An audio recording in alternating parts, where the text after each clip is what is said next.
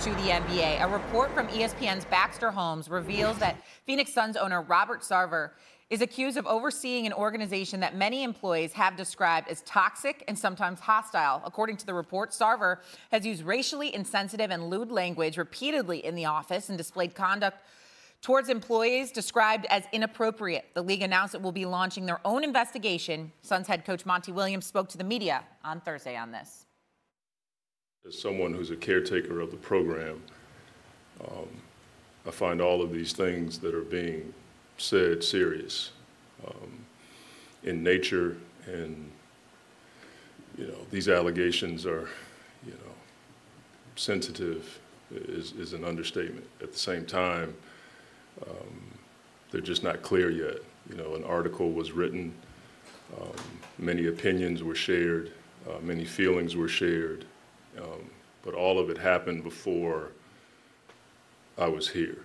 And based on what you all know about me, the little you know about me, if any of that stuff happened while I was here, I wouldn't be in this seat. We're not insensitive to everything that was said or whatnot, but we don't know all the details, right? So the NBA will do its investigation, and in that time, all of us on our team will continue to play and do what we do. And that's really what you expect to hear, Shay, from Coach Monty Williams, a couple of players, Chris Paul sounding off there, is you got to let the review and the process take place. You can't rush to judgment, although these are very serious allegations, ones that should not be taken lightly. Let the investigation happen. Before I weigh in on that part, I will say it's serious. It's a bad look, clearly.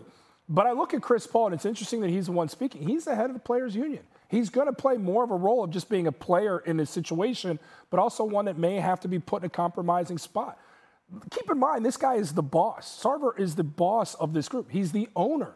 So Monty Williams in speaking, these players in speaking, are talking about their boss in a situation. So it's very complex. Chris Paul's been in this situation now twice. If you remember, he was involved in the Donald Sterling stuff with the Clippers. It can become a distraction for a group, no question, because all the focus goes into this, as it should. So I'm curious to see how it plays out, but also understanding this ain't going to be solved in a week. It may take months. It may take years. Yeah, I agree with you on all those fronts. And I'll just say this. I read the entire article. I've spoken with people about this article. I've listened to opinions about this article. When you interview, I don't care what the situation is, and I could kind of look to the Deshaun Watson situation similar. When there's more than one person saying the same thing, I think we all know what that means. Even more than two people, fine. 70 people speaking on something. Now, I don't know what all 70 of those people said. They could have had the same sentiment as Monty Williams. Like, I haven't seen that or heard that. That's fine. But what I do know is when there's groups of people all saying the same thing, it normally leads to some sort of truth. The things I read in that article, I didn't like. I didn't like at all. But here's the world we live in. There's no video. There's no proof in emails. And unfortunately, until there are those two things, three things maybe there's phone conversation, I don't know, we're probably all going to have more information, right? Even though there were 70 individuals that were interviewed. And that's just the unfortunate world we live in. But like things like passing around pictures of his, wife or something, like that's just awkward. Why are you doing that? Like that's just there's something you're not fit to lead. You're not fit to lead. Like there's just moments like that where I'm like, that's just awkward. What are you doing? And why? I don't even want to know you're doing that. And the other part that makes it dynamic, it's not unanimous. Like you didn't hear people like Monty Williams or James Jones, who was the executive of the year, come out and say, yeah, this fits. They're saying they haven't seen anything like this. Steve Kerr as well. So they're going to have to do the proper digging and investigating, and we'll wait and see how this plays out. So you're right. It'll take a while. But it'll definitely be a while. But the Rockets and Suns did play basketball asleep and go. The Suns players try to keep their focus on the court while taking on Houston Thursday night. Devin Booker led Phoenix 27 points, while Landry Shamet added 19 off the bench. But it was JaVale McGee who provided the big plays down the stretch in this one defensively. A couple back-to-back blocks as the Suns fight their way to a 123-111 win. So thriving in the face of adversity. Yeah, thriving in the face of adversity. Thunder and Lakers also on the court last night. No LeBron James. He sat out. Lakers lost to the Thunder. Yep, again, 107-104. Shai Gilgeous-Alexander, very good in this one, putting up 28 points and 9 of 17 shooting. And so that leads us to our first winner here. The Thunder, hey, Lakers, they got your number. Why? Yeah, they do. The Lakers, yet again, blew a huge lead, a 19-point lead to be exact. And now the Thunder have 2 wins on the season, Jay. You want to know who they're against? The Lakers. No, the Lakers have 2. Oh, yeah, the Thunder have 2 wins on the season against the Lakers. Exactly. Unbelievable. The only team they can beat is the Lakers. They play the Lakers every day. The Thunder would be good. And Russell Westbrook down the stretch, taking a 3-point shot. Historically, the number is not in his favor. They weren't in this one either. Winner, LeBron's dome, and chill out. We ain't talking about his hairline. And everybody wants to talk about here. It's after Melo banged down this 3.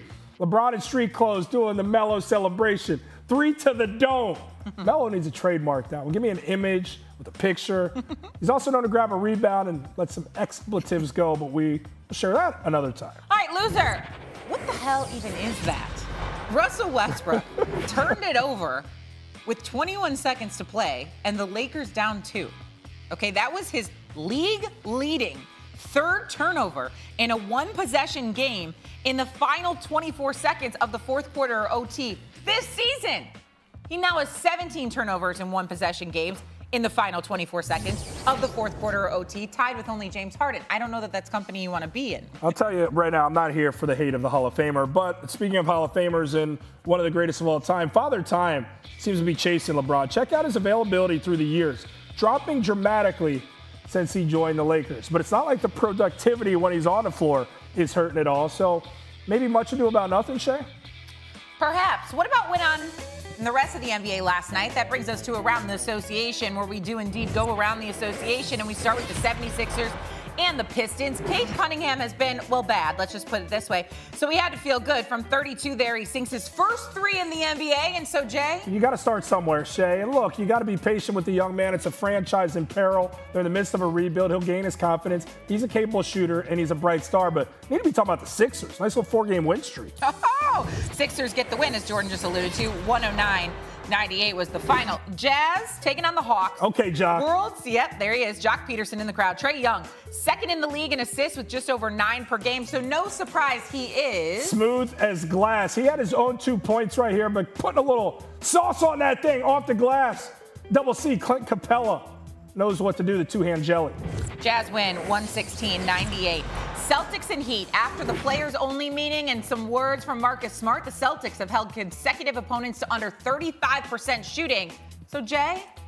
All respect to an intense defense. A mouthful right there, but it fits. Look, you want a group to rally in the face of adversity like this, come together and play for each other, and that's what we saw from the season. Thanks for watching ESPN on YouTube. For live streaming sports and premium content, subscribe to ESPN+.